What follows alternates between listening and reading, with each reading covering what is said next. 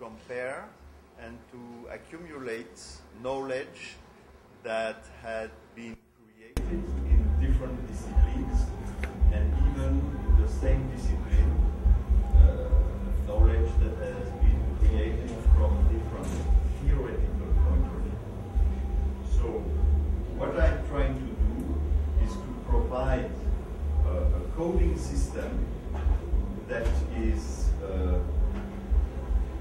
free from any theoretical or disciplinary bias, and that will help people to collaborate in accumulating knowledge. But is it being used already? What? Your system? No, not at all. It is It's an idea. It's an idea. It was not clear for me yesterday. Okay, it's between the two, let's say, because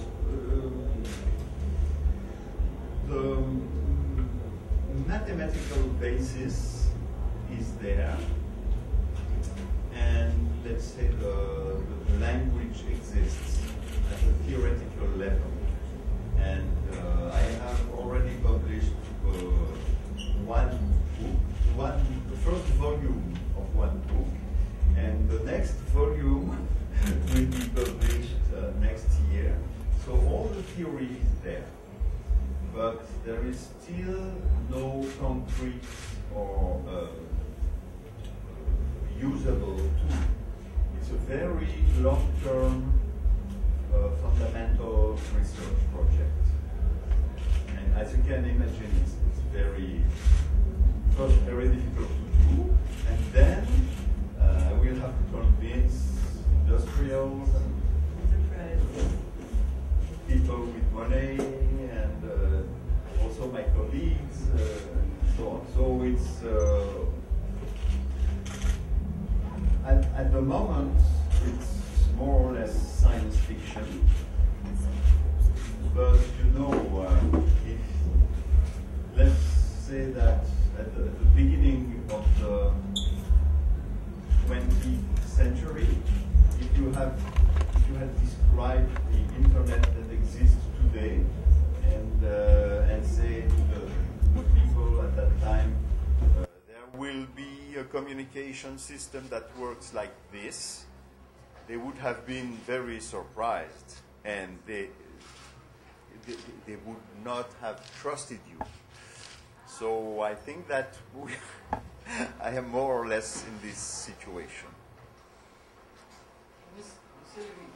It's a language for writing, like source code, or it's a language only for writing, like a source code or a programming language. It's not a language to do verbal operations or oral operations. Yes, you are right.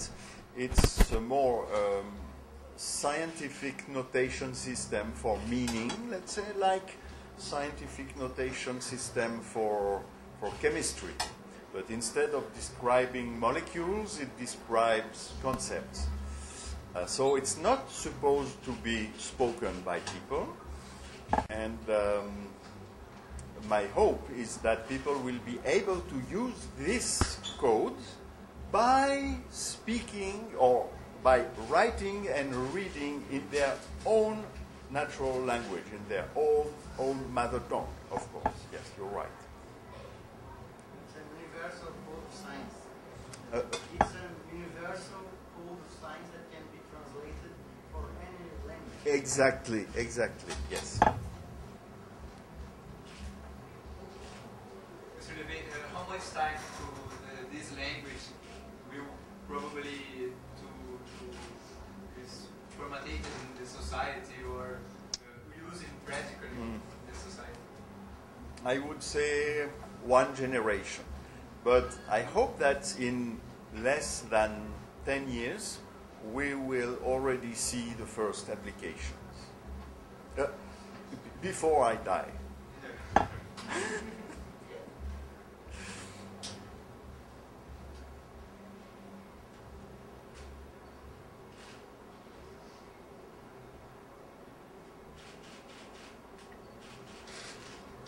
Sorry, what is the name of the book? That is the first one? already been published in French, and it will be published in English in October. The name of the book is, in English, it is The Semantic Sphere. So, and in French, La Sphère Sémantique.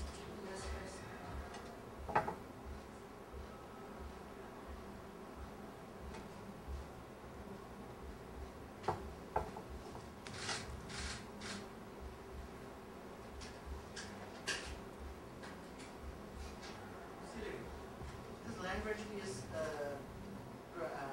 precise system of symbols. Yes, yes. Do you think that in the future it will, people will be able to write essays in this language or complex reflections about one thing, like you said yesterday? Okay, it is. It's a language. It's not like the traditional documentary languages that have just short concepts that can be expressed in 1, 2, or 3 words. You can build propositions and even complex propositions with principal proposition and subordinate proposition and subordinate to the subordinate. So you can create very complex sentences, and you can also create whole texts. So yes, my answer is yes, and it is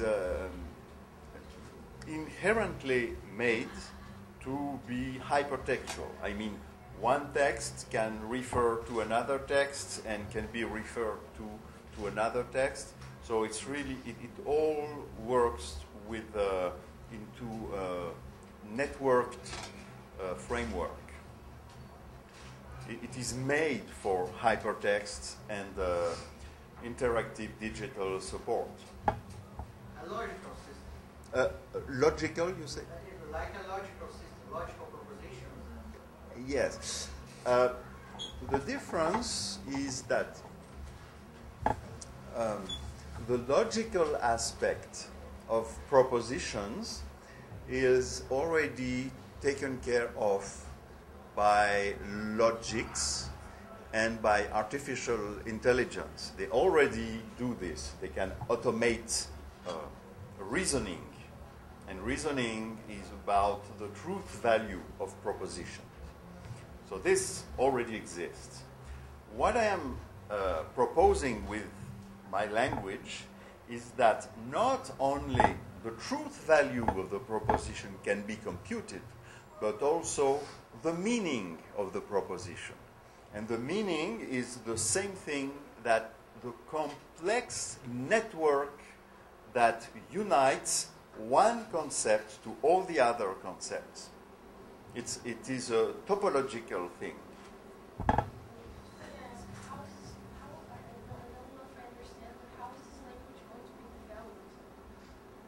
How it is going to be developed? Yeah. How is it going to happen? Okay, there is, like any language, there are two aspects. There is a grammar and there is a dictionary. As you know, currently, if you give to, let's simplify, if you give to a computer the grammar and the dictionary of Portuguese, for example, it will not be enough for the computer to understand a literary text in Portuguese, for example. So, in my language, once you have the grammar and the dictionary, you have everything. So, that's why the meaning can be computed automatically. So it's like any other language. There is a grammar that is very regular, completely fixed. And there is currently a small core of a dictionary. And the dictionary will grow collaboratively by the collaborative work of people who will be involved in this enterprise. Okay, so, but the idea is to keep the number of terms or the number of words very small, and that all the meaning is made by combination between these words. Because if we create a new word for each new meaning, we cannot compute the meaning. Okay, because what is at stake is the possibility to decompose and to rearrange networks of small elements.